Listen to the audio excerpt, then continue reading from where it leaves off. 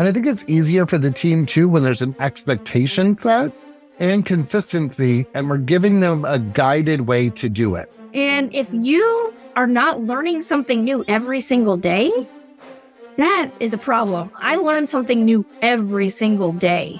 Let's focus on growth and not sales versus service.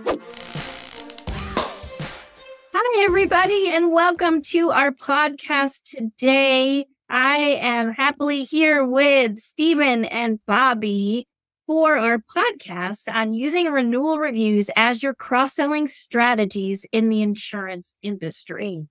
I love cross-selling. You know what? Me too. I don't think we focus enough on it as service people. I think sometimes we just kind of go right to what the client wants, do that, and then document it. Hello, goodbye. Hang up. So I think we as agency owners and agency staff, we need to realize that our customers are warm leads. We already have them there. They're warm leads. We can talk to them. We can ask them questions. And some of our documents that we have at Agency Performance Partners, you can find them at agencyperformancepartners.com, have different tips and tricks how to walk through what questions to ask a client to get to basically those cross-sell questions. What do you guys see as importances of cross-selling? What do we find when we cross-sell? Or what are we missing when we don't cross-sell, basically? I got a good answer for this one. Okay.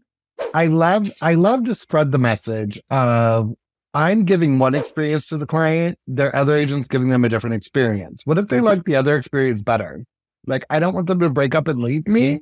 So I want to control the whole account. If I'm good enough for one policy, I should be good enough for all of them. But I think we get stuck in this tunnel vision of the person called for a home quote because they're closing in a week and the realtor or the mortgage person told them to call us. So we're doing it and we forget about the auto, the umbrella, the lights, the boats, the motorcycle, the business, or anything else that goes along with it. So we write the one policy and we never go back after it. So I think that the renewal reviews, again, are a great time to do that because we're trying to build value with our clients and we want them to have a great experience. And if they're having a great experience with us, why wouldn't they want us to look at their other policies? And then we can control the entire conversation. 100%. What about you, Bobby? What are we missing out? I mean, I think you're missing out on a gold mine. I mean, I like to think about it like as a woman, sometimes I change my purse, like I'll change the purse that I'm carrying. And then I'll go back to that old purse and I find, $20 stored away or $10 stored away. I mean, imagine like we have to think about this like, oh, this is that old piece of luggage, that I've had just sitting in the corner of my closet. And all of that time, it's had this money just sitting in there waiting for me just to take advantage of it and find it. And so I think we lose sight of the fact that, we have this whole gold mine just sitting there in front of us. All we have to do is pick up the phone and call the person and discover those $20 bills, those $100 bills. They're sitting there. They're waiting for us to take advantage of them. That is a cool thought and a cool way to think of that. I never thought of it that way. That is super cool. Stephen, it's probably shoes, right, Stephen? You could stick money in shoes. Bags, sunglasses, pants. I like in the washing machine. I do like, some nice things sometimes. And one of my case studies in the podcast even is about cross insurance that you used to work for. Mm-hmm. So what have you seen is the benefit for growth and retention for an agency by using this strategy with the renewal reviews and cross-selling through them? Hold my water bottle left top, right? Like I love to say that if consulting ever becomes not the thing for me, my life passions change, which hopefully it never does. But if it does, I will go knock on a large agency's door and say, hi, I'm Stephen. I'm here to cross-sell your book for commission. And I could spend 3 years doing nothing but calling existing clients, writing business from an existing book of business, and make hundreds of thousands, if not millions of dollars over that time in commission. Because it's our greatest asset and resource. And once we start thinking that way, we can really build our book of business. The more policy the client has with us, the less likely they are to leave. And the more forgiving they can be with rate, the auto might go up, but the home might be stable, or the home might be stable, but the auto might go up. So we start bottom lining or looking at things overall. And it comes down to convenience. Like my agent only offers 2 carriers. There's carrier A, which I'm with, and there's carrier B that I don't qualify for. But they told me that's the rules of the game, right? Like if I like the service I receive at that agency, it's the rules that there are, and I can understand that. But when it comes to cross-selling, it's really building confidence and a relationship with the clients and the agency. I love, again, cross-sells. Totally obsessed. Well, and I think, sometimes we say, well, I asked the client if they wanted me to write their home when they bought it from me, and they said no. So now I'm never going to approach the subject again because I don't want to hear no again. Our circumstances change, right? Like just because I didn't qualify maybe for a home this year doesn't mean that next year I won't. Or, maybe my circumstances have changed. And so we have to remember too that we have to be continually bringing that information to the forefront of the client because they're going to forget that we offer those things. And as their lives change, we need to be nimble and be able to change with them and make sure that we're constantly bringing that information to the forefront so that they are knowledgeable and aware of the services that we provide and that we remain focused on the growth of our agency. And I had a a person I was working with that, like, I asked 100 people if they wanted an umbrella and every one of them said no. It just doesn't work. And I'm like, cool, let's pull some recorded calls. How were you selling? Right. And she literally was like, do you want an umbrella quote? And the client's like, no. Well, what's an umbrella? Right. I mean, there was no value. And I know we're going to talk about some techniques and things in a moment, but really I was like, cool. Can you explain to them what it does and then ask? Yeah. Or just ballpark it in your head? Like umbrellas normally are not rocket science. Do they have the right limit? Are they clear? Then they probably qualify. Do we know what the ballpark should be for the monthly premium? Well, but I have 3 umbrellas in my coat closet that I don't use now. I was thinking that. They're going to think it's just an why would I need an umbrella quote? What is... It's not raining outside. Well, it's like saying, do you want an inland marine? Right. Do you need fiber? Like the contractors are like, no, like I build things. But if you're like, do you process credit cards on behalf of your client? Right. Yeah. Okay, great. You need this policy. Let me tell you more about it. I wanted to go back a little bit with the convenience. I don't think insurance agencies think right now about convenience. So I'd like to bring up that big company that we know that delivers stuff to our houses constantly. We love that company because it's convenient. And we're loyal to that company because it is so convenient. So we want to remember that Gucci? The convenience is important to our clients. And it doesn't necessarily mean Amazon. It could be Amazon. Yeah, that's where 90% of my shopping comes from now. Well, and I always think to myself, do I want to go to Walmart or Target and go look for it, spend the time trying to find it when I can just pick up my phone and order it? That is convenient. So how can we, as insurance agency, be more convenient to our clients? And one of the ways is renewal reviews and using it as a cross-selling tool. And the more we use these tools to build rapport with our clients, the more loyalty we're going to have because our clients know our name and we know theirs. And that's convenient. That's loyalty all wrapped into one place. So we need to rethink the way that we do business. We need to make it convenient for our clients, whether that be through a web portal or an app. We need to do our renewal reviews with our clients to increase policies and increase loyalty because they know who we are and what we do. Next, we want to talk about needs-based analysis, explanation of various cross-selling techniques. So those techniques are kind of listed out. One of them is needs-based analysis with a client. Stephen, what's needs-based analysis with a client? I actually just had this conversation with an agent I was training. She's like, I am service, I am not sales. And I'm like, okay, but you're literally just asking them if I know line of business while they're on the phone. That sale, I do service. I'm like, so if somebody gets a calls and says, oh, I just had a pool put in my backyard, she goes, well, I'm going to demand they get an umbrella. And I'm like, okay, but why? She goes, well, because they got a pool, so they have to have an umbrella.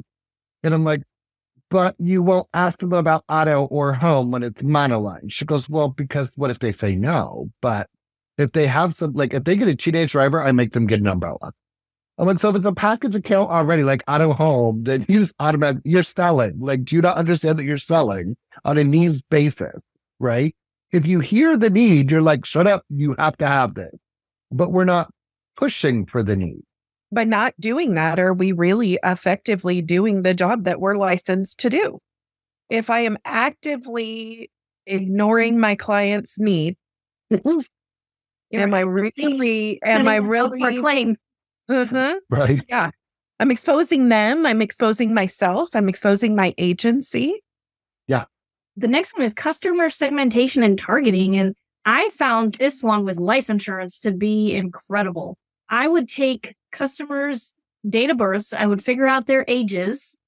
I would then figure out what words could I use with that age of a person to sell them life insurance. So what were the key words that I could use with that generation to convince them that they needed life insurance? Some of them, it was mortgage protection because they just bought a home. Some of them, it was, college funds for their baby that they just had. Index UL for retirement. So you take the ages of your clients, you figure out what words work for them. Because if you tell a 23-year-old they need life insurance, it makes them think about death. And they're like, no, I don't need that. I'm only 23 years old. You have to basically come up with different ways to sell different items to a customer. And who wants to talk about open-ended questions? Well, I mean, I think open-ended questions are the best source of information. If I can ask an open-ended question to a client, everybody wants to talk about themselves. Their favorite thing to do is talk about themselves and all the things that they have worked so hard to build. They're proud of those things. They want to share that information with us.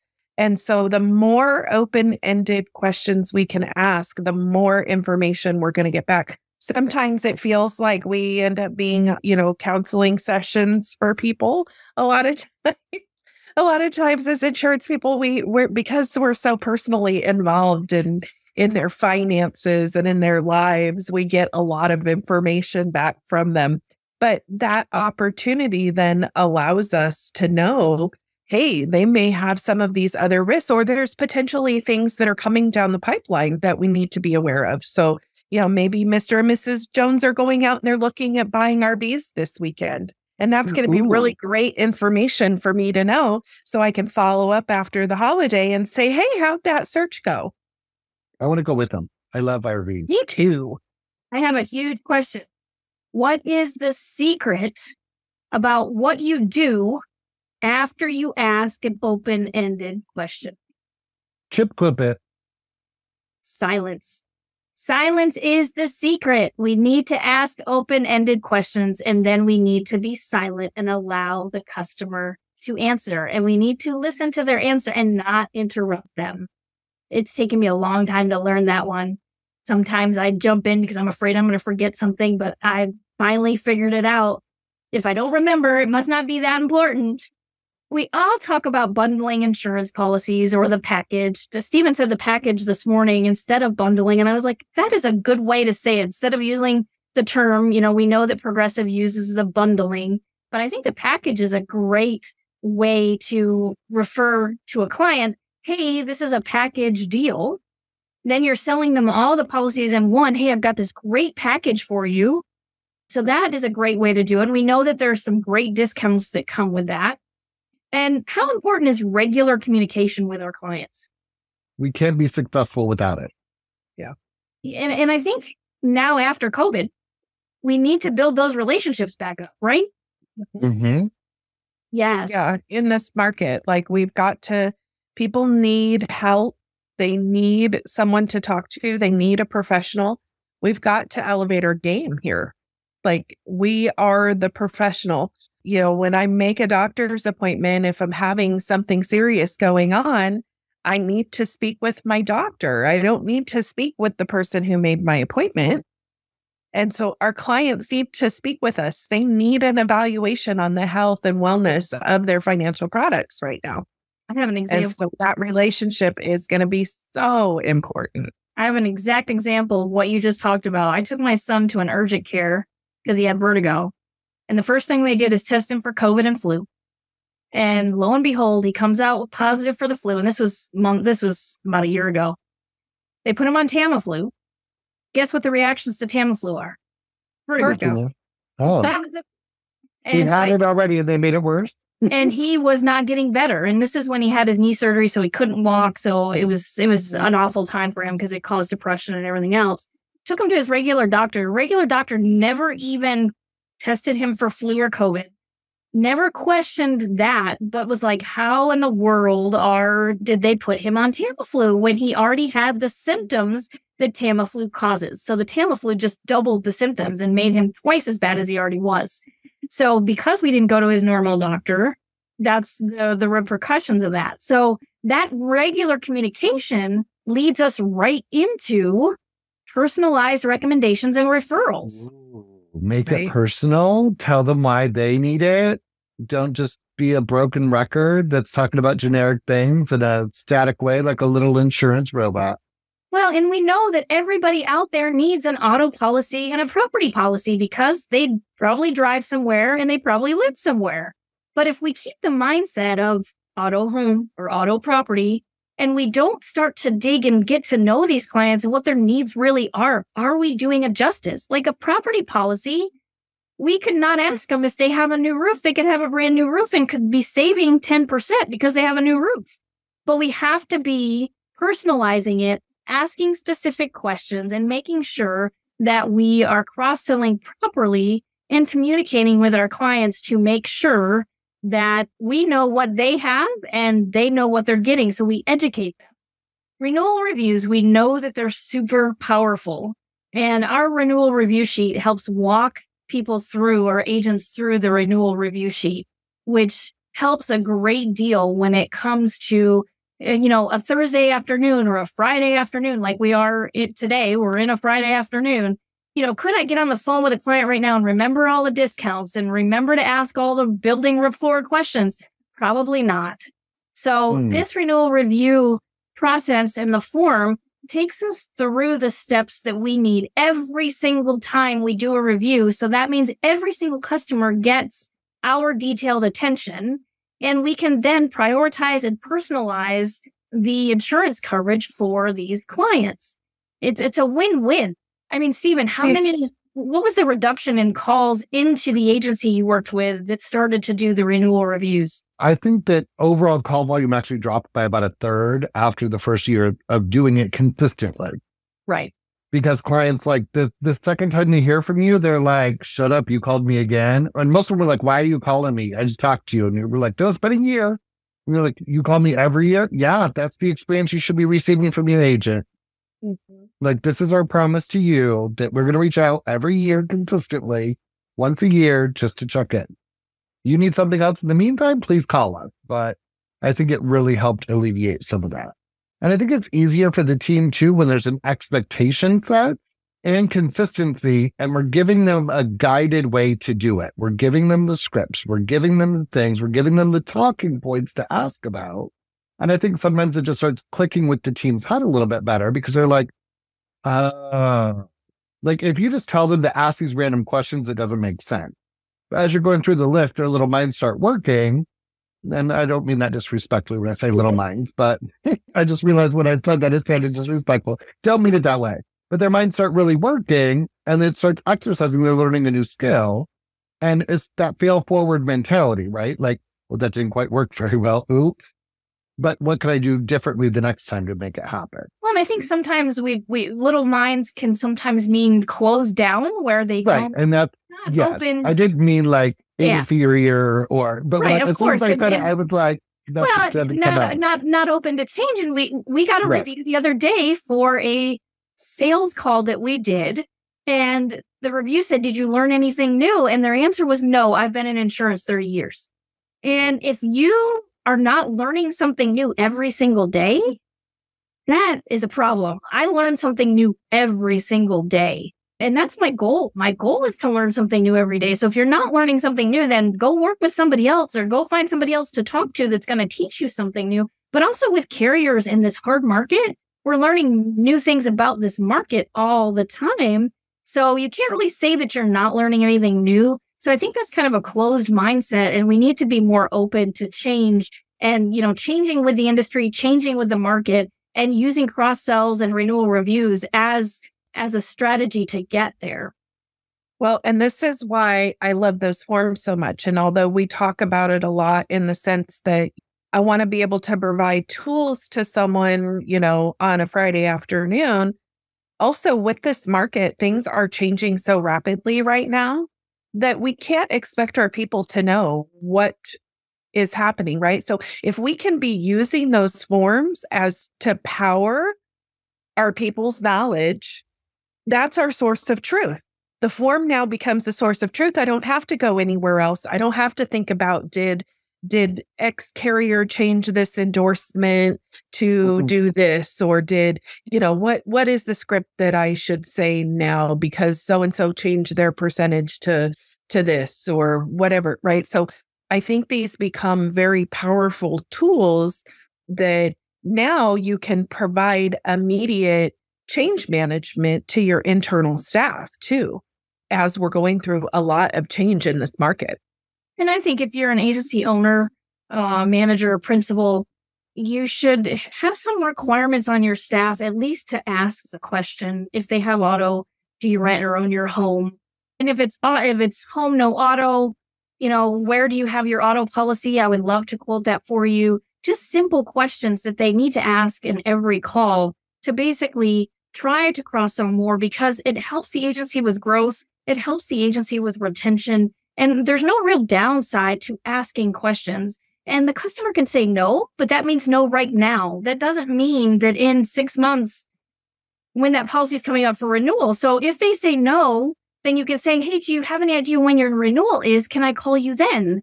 Because you're giving them the option and you're keeping that opportunity and that door open to do that cross sell later with that same customer. So everyone at the agency can be focused on growth. Doesn't even have to be a licensed person, right? If my receptionist answers the phone and sees that, hey, so-and-so has this opportunity available and I'm going to transfer that call to Therese, I'm going to let you know, this person doesn't have a home. You might want to consider that. I've already asked them about it. They're willing to talk to you about it. So let's focus on growth and not sales versus service. There is a newsflash there. Your receptionist that may not be licensed may know more about your client than the agent does, because they're the ones who they chit chat with them on the phone all the time and to make while they're on hold, right? Yeah. I had a receptionist that was with the agency 10, 15 years, and she would be like, hey, how's the grandchild and this, that, and the other. And I was like, wow, she knows more about the customer than we do.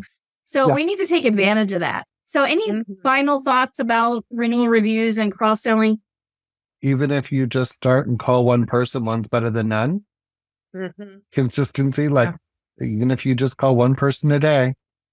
And if you can get a hold of that list of customers, I worked for an exclusive agency, and that company, that carrier would actually populate the list for you. Auto, no home, home, no auto. If you have access to those lists in your management system, oh my goodness, that's a gold mine. Go find that list and make those outbound phone calls to those customers and cross-sell that book. Those are not cold leads. They're warm because they're already customers. So make your name known to your clients, your customers. Make sure they know who you are. Use their names when you're talking to them. Make sure they know yours. And that's the end of today's podcast about renewal reviews, using cross-selling as a cross-selling strategy. So thank you, Bobby. Thank you, Stephen, for joining me today. I appreciate your time, and we'll see everybody later.